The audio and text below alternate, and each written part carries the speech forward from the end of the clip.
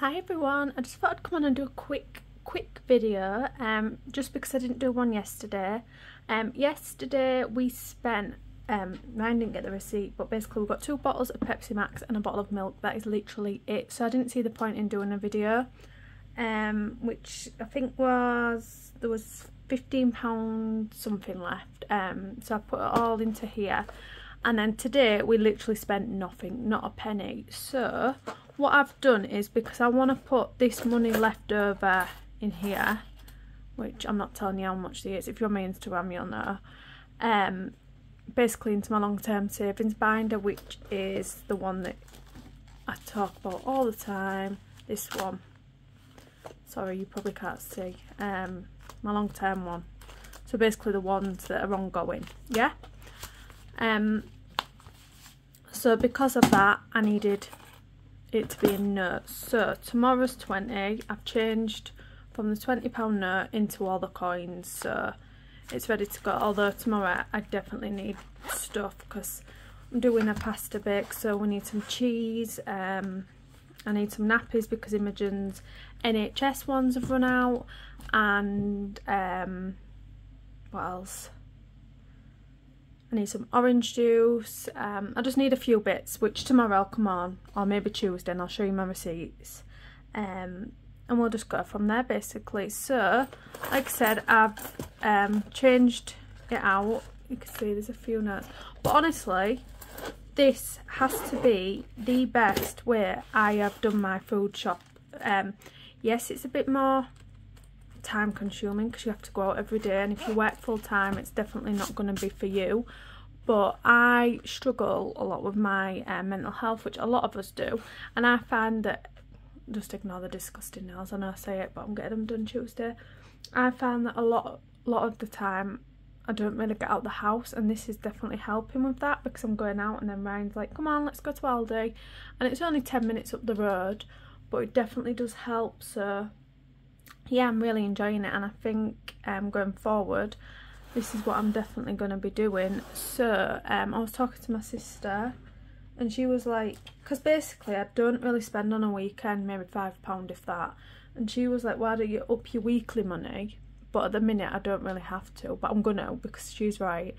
Up your weekly money to £30 a day, which would be like 30 times 5, and then do less on a weekend. So what I've decided to do is give us £30 Monday to Friday, and then weekend just do £10 a day. So it's still the 170 I'd normally spend, but it just gives me a bit more of a cushion for when I've got all my kids, because I have my kids Monday to Friday 2 weeks, and then Monday to Saturday 2 weeks. So it's just the way we do things, although on the Saturday they still go early, so it's not like I have to feed them on the Saturday, usually just breakfast and dinner, not tea. So yeah, it's definitely beneficial. And then I'm doing my £20 household, and then £20 like miscellaneous, so it's going to be £2.10 a week, which for a family of 7 I still think is really low compared to some people's, but I don't really feel like we spend much more than that. I don't drive yet, so I don't need petrol,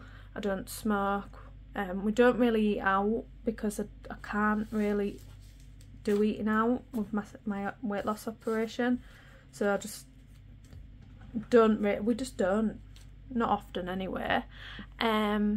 So yeah, that's what I'm going to be doing, and I'll do that on Tuesday for the week coming up.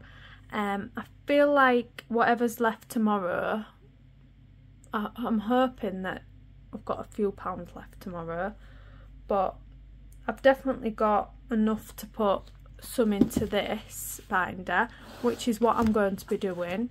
So like I really want to focus on the 52 week, because I haven't give that one as much love, and maybe like the autumn one.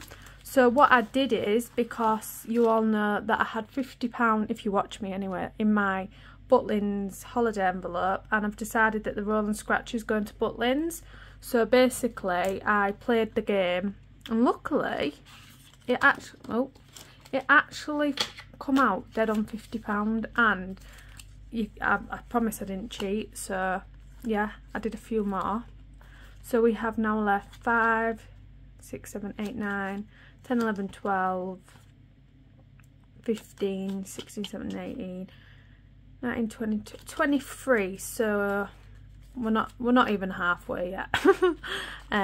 Because it's 36. So that's going to be money for Butlins when we go in December.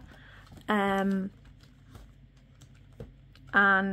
yeah, I feel like this one, the money in here, I'm going to put towards it as well, because it's going to be all like pounds and stuff, which is perfect for the kids, because I've never been to Butlins, but I assume it's got like amusements and stuff, so obviously these are all like change and it's going to be perfect. So yeah, I hope everyone... Oh, we've got a kitten. I say she's a kitten, she's one. No, she's a little... She's not like Bronwyn's cat. She comes and makes a huge mess and knocks all my stuff off, and yeah, she just like prances with her butt in the air like she's done nothing while ruining all my Disney ornaments. Every day I have to come and fix my desk. She knocks all my binders off. Yeah, she's just one of them like proper lady. But she's so smart, honestly. I'm sure she's a dog in a cat's body. Like, if I tell her, you know, come here, she comes here, and if I say stop and go away, she goes away. It's not go away, you get my point. If I say no, she listens. Well, my other two cats are like that. My other two are like proper docile and don't behave. But yeah, I digress. Basically, I'm just saying that this will be handy for that, because it's £110. So we're only going for the weekend. We go Friday night and come back Monday morning. So yeah, we shouldn't need loads and loads of money. And like I said before, Monday, not Monday, I can't think what I'm saying. Breakfast and tea, or dinner if you're not from Yorkshire or Newcastle, is included. So I only really need, and half the time my kids eat that much at dinner, breakfast. They won't want dinner anyway. So it's pretty much just for everything else, you know, for the few days. But yeah, absolutely loving this daily budgeting. Definitely recommend it. Gets you out the house. I'd never ever have had £40 left if I wasn't doing it this way. I've just told you how much I've got left, haven't I? Oops. Basically, I'm just saying that I'd have never have had it at all. I'd have spent the full 117 Tesco's, and then still have needed extra milk, bread, you know, pack up bits. I'm literally just getting what I need, and that's definitely working. So I will see you all probably Tuesday, so I can restuff my weekly money, unstuff what's left, put it into my savings challenges, and then I think on Friday I'll do my normal cash stuffing. So I've got like a little gap, maybe do one on Wednesday or Thursday, just to let you know how the week's going. But I just want to say as well, thank you, because I have met the threshold again this month for AdSense. So if you don't know what that is, it's where you, if you have 1,000 subscribers and 4,000 watch hours, you can earn money off the adverts. So if you watch them, and the creator that you're watching gets a little kickback. It's not a lot of money, but obviously it's nice to think that people do watch the adverts for you, because I've got YouTube Premium, and I believe that if you got YouTube Premium, this person still gets kickback. I don't know how it works, but it still supports, if that makes sense. I don't know fully know, but yeah. But yeah, I'll leave it there, and I'll speak to you all on Tuesday. Hope everyone's doing well, and I'm just trying to think if there's anything else. I don't know. And when you think there's something you need to talk about or share. I haven't had any Happy Mail. I have ordered the 1 minute. I have ordered the challenge of Budget Looks, the new one that she's just brought out, 2024, for next year. So my aim quickly is to get probably a few of these done. Maybe. Just so I can start on that one as well. But I did say that I'm going to start this one because I really need to. So I just put a little sticker. I don't know who sent that sticker. This is the bane of my life. I've had this for so long and I keep saying I'm going to start it and it terrifies me. It really does, because I don't want to quit something that I really want to do. And obviously I love Charlotte. But I've had this for a long time and I just keep putting it off because, again, it does scare the life out of me. But I definitely need to start it because it's just sat there and it's just so nice. And yeah, I'm just waiting. I think what scares me about this is I can't condense it.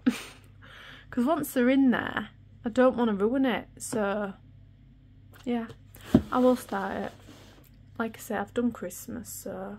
Oh, and Christmas, quickly again, where is it? Is it in this one?